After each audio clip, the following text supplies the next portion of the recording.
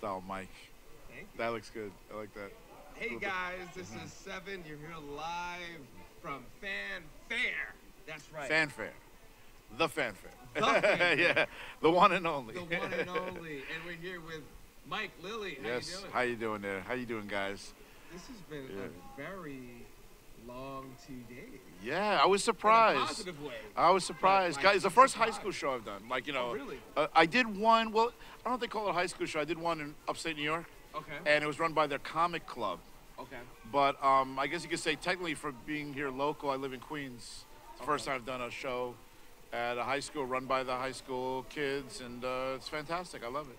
They're great, aren't they? Yeah, very talented. As you can see, just walking around the your hallways.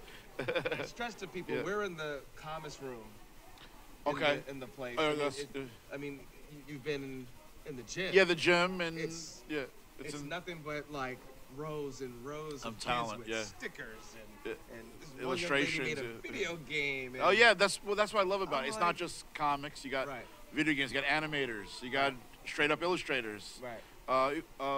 Game designers too. So that's fantastic. Yeah. I love that. And they have the tools that like nobody had. I Yeah. mean, Neil Adams came from the school. Yeah, the great Neil Adams. Yeah, The great- legendary. Yeah, yes. yeah. And there are tons of other people. That, Oh yeah, I even looked. Well, one of my mentors is Carmen Infantino, and he's one of the big alumni. he went here too. Yeah, yeah. He studied. Well, he taught at SVA. That's where I studied. Okay. And he was a big influence. I mean, really a big influence on how I got to do this.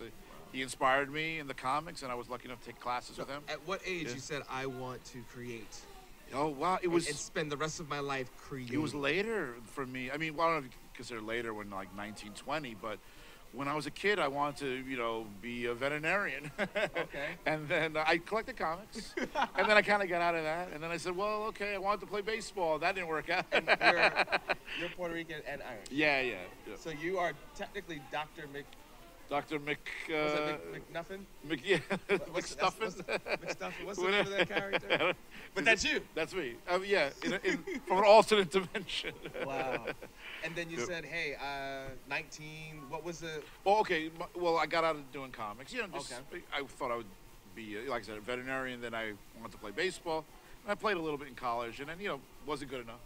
And I took anthropology classes. I thought, oh, I love history. I love anthropology. Right. Let me see if I can steer myself here. My roommate in school Right. collected comics. I was like, oh man, these are cool. Right. So this is like early '90s. And I'm like, man, it looks great. I was looking at Jim Lee stuff, Rob Liefeld, and it, inspired me. I was like, I want to do this. And I always still drew a little bit on the side, Right. little superhero characters. So I switched schools. I went to School of Visual Arts, and that's where I took class with Carmen Infantino, one of the big alumni from Wow. art and design. And so he taught me storytelling and a bunch of other people in our class. So it inspired me. And then there I met Rich Buckler, and he was another one of my mentors. And I started just going to conventions like this, bring my portfolio around and getting feedback. And sometimes, they tear you apart, but you got to have thick skin. All the artists I try to tell here, you got to have thick skin. Right. Because you're going to get criticized. Not everybody's going to like it. It doesn't matter how good you are. There's going to be one guy that doesn't like it. So you got to be able to take it. And that might be the one writing the checks. So Right, might you not- got to be able to take it and learn from it too. Right. Whatever critiques that I got, I try to learn from it. And then one day I had a small publisher gave me a chance on a pinup, and then I built that to another publisher for a story. And then I went to San Diego. I met Bob Schreck, one of the great editors in comics, and he gave me a chance working on Green Lantern. Just a short story to start, Right, yeah. but that kind of got the ball rolling. That was in the late '90s, is when you can Now, say were you a technically. fan of Green Lantern? Yeah, when I As was a a kid, yeah, I loved it. And I was older too. Like I So- said, I collected too. So, Yeah. what is that feeling like? And It's a I'd like little- to ask this question Yeah, it's- because you how know- do you go from I love this all my life The and first- now you're working on it? The first thing is you're like, I got to draw like those great artists. You know what I Right, mean? I was like, oh right. my God, how am I going to draw just like the great DC comic artists? So it's a little intimidating. That's basically what I'm getting at. So Right. you feel a little nervous. You stare at the blank page. That's you got the script and you got a blank page. They gave me a shot. What man. the F do I do now? So what you do, you got to just remember the stuff where Carmine told you, work out the sketches. Let's do the layouts. Let's get our reference together.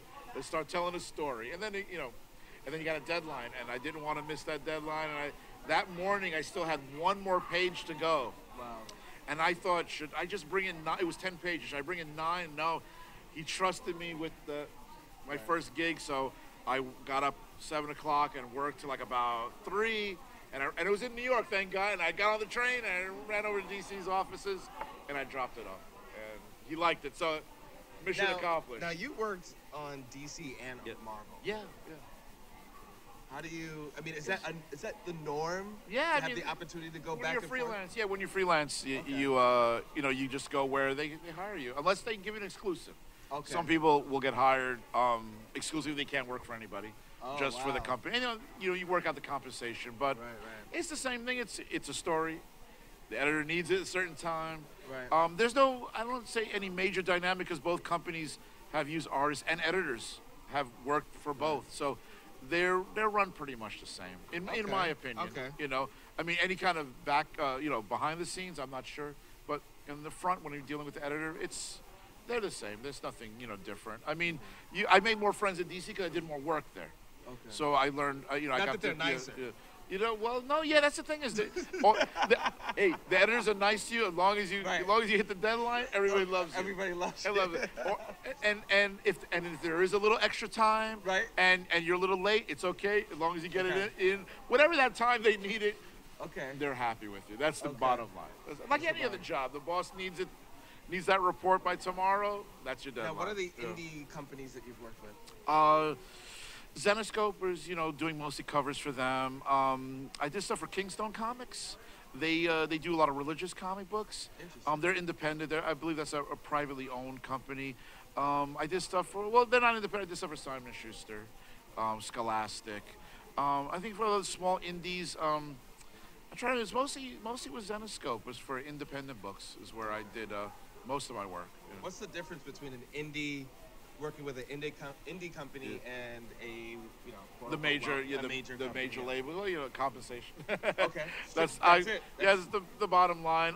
With the indie guys, they'll give you a little more flexibility in how maybe you can stylize their characters a little bit more. I did a Detective Comics for DC, and I had redid. Why should they redid? I just did my own version of Batman's costume.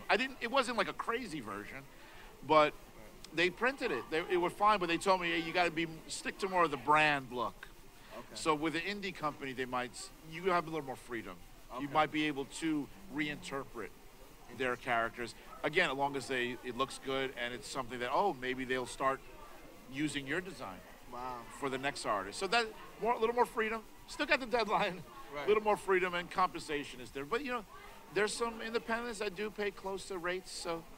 You got to seek them out and work your way up in their companies too. Now, do you have any independent your titles? I'm working on something with my son. Okay. It's called the Man Mountain, and it's like an Earth elemental where this young boy is like you could say an amateur geologist. And he loves studying, soils and rocks and tectonic plates. Well, now he's 14, but we've been working on this since he was like 9 or 10. Oh, wow. And he used to draw, but he draws now. He goes to engineering school, one of the high schools, Brooklyn Tech, if you know. Okay. And so we're going to try to develop that. And we like to do strange science stories, like how does that feel working with your son? That's the love. I love it. I love that. Too much, But he has some great ideas. So I think he has better ideas than me. So it's like great. son, help me out here. I won't tell the boss. Right. No, but it's we have a great time and we have a lot of fun going back and forth. He will draw something, I'll draw something, and then we'll write down stories. He loves strange science, and I love that too. So we're looking into doing like illustrating stories based on weird phenomenon, put it that way. So, like, we're going to have our Man Mountain story, that Earth elemental monster. Right. And then we're going to have backup stories with some kind of weird science, basically. If you had to look at what you want the next 5 years to be creatively, whether it's like a project you want to work on or say magically you would love to create something that does, like, fill in the blanks. I would say, if we can get this book with my son, off the ground and license it for a cartoon show, a toy line would be lovely. Wow, and I would love to do a movie, whether it's like with the director I'm working with now or with the pinnacle would be with my son. Like if this got out there and it was a movie and people liked it, that would be the top. Obviously the top. You know. So now, if people want to ask you questions, stalk you. Yes. Be a fan. Yes, just don't. You know, don't stand outside my window with a drone. Don't use a drone by the window. Wow, these days, yeah. You can find me on Facebook, Mike Lilly Art, Instagram and Twitter. That's where I hang out. The three, you know. Well, keep us posted. Oh yes. Anything you're coming out with, let us know, and we'll promote it, put it through the SEV Network. I appreciate it. We're a network of geeks. Yes, I'm one too. I collect. Trying to, I still buy toys. I haven't grown up yet. Yeah, we're trying to do a better job of building bridges and bringing the community together. Awesome. Everyone's all over the place. Yeah. So with technology, you know, you don't have to be. I could talk to an artist in Spain, and he can help me do something. Well, the director I'm working with now, he's in Australia, so there you go. That's so we go back and forth, you know. Well, you heard it here first.